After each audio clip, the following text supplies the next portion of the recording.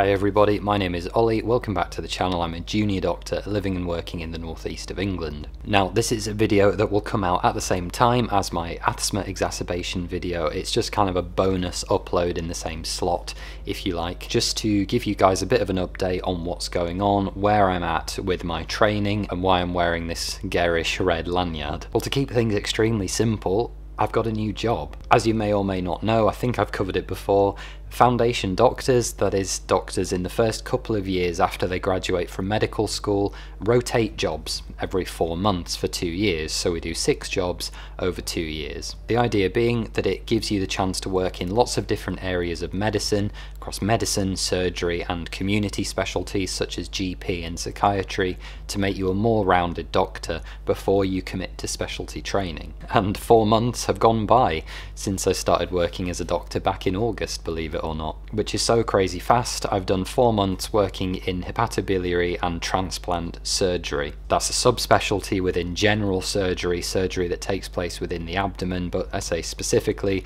looking at problems of the liver, pancreas, bile duct and transplant. A very niche area of medicine, very busy, very unwell patients. I've learned a lot. It's been a very hectic job, as I'm sure you've probably gathered from my last series of videos, but that job is now over and I've moved on to my second job, which is now in academic medicine. Now I belong to what's called the Academic Foundation Programme. That's slightly different from the normal foundation programme, which is this series of 6 jobs over 2 years. The Academic Foundation Programme gives you 4 months of protected time. It takes you away from one of your clinical rotations and swaps it for an academic block, which you will dedicate to either working in research, medical education or medical leadership, these areas where it was kind of realised that we don't have enough doctors that are trained in each of these areas, so it's a chance for people to develop those skills. And there are actually some quirks to this, so because of exactly where I work and the Academic Foundation Programme which I applied for,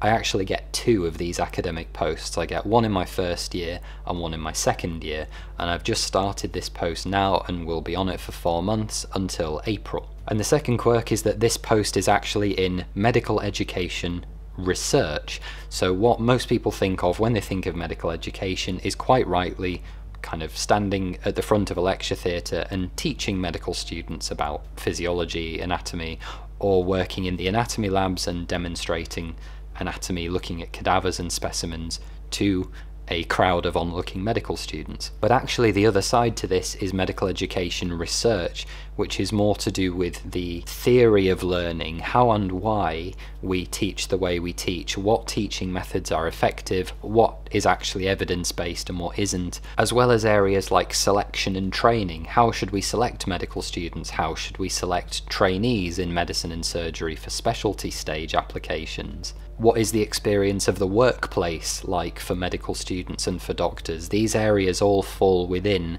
education research, and it is this area that this post of mine is actually based in. And this actually brings me on to why I'm even wearing this red lanyard at all, because this is the badge that I've been using, you probably won't be able to see, for the last 4 months, which is my foundation doctor badge.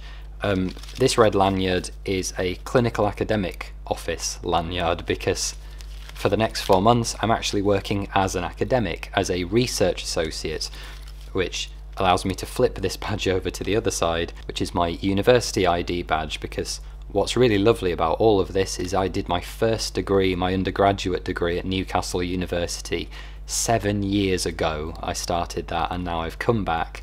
I no longer have a student ID badge but a staff badge because I've come back as a research associate. So what I'm actually going to be doing for the next 4 months? Well, the answer is that it's really flexible, and my supervisor has given me kind of free rein to do what I want, although I do have a rough structure which looks more or less like this. 1 day a week doing some research work for NIHR, that is the National Institute for Health Research, so doing some work that's funded by them. 1 day a week working on an education research project of my own. I'm not really able to talk about what that is at the moment because it's in such early stages and I don't want anyone to steal my project fundamentally.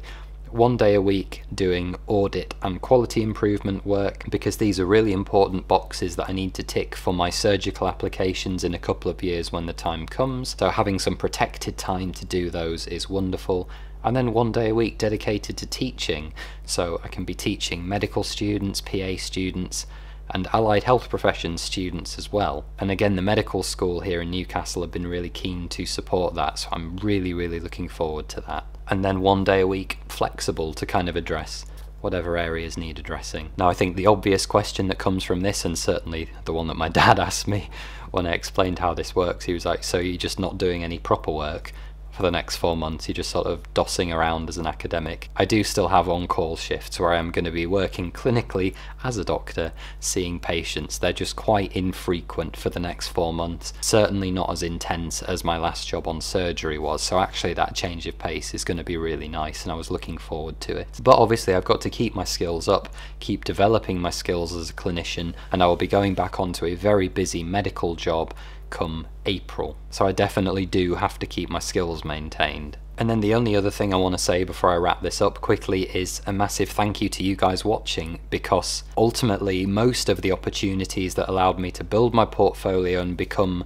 a competitive applicant for this academic job in which I now find myself, 99% of all of those things sprung up because of this YouTube channel and the opportunities that came about because of that, and this platform that I've been able to build. And all of that comes down to you guys who watch, who subscribe, who comment, who basically give me the means to do a lot of things that I want to do. It was only because of all of this that I was actually able to land this, which was my top choice of programs. There is one job in medical education at this level in the entire northeast of England, so I like to keep it grounded, remind myself of how lucky I am to even have this job at all and make the most of it. And I'm really looking forward to doing lots of different exciting projects and keeping making videos, of course, for the next 4 months, and I've got a bit more time to do it.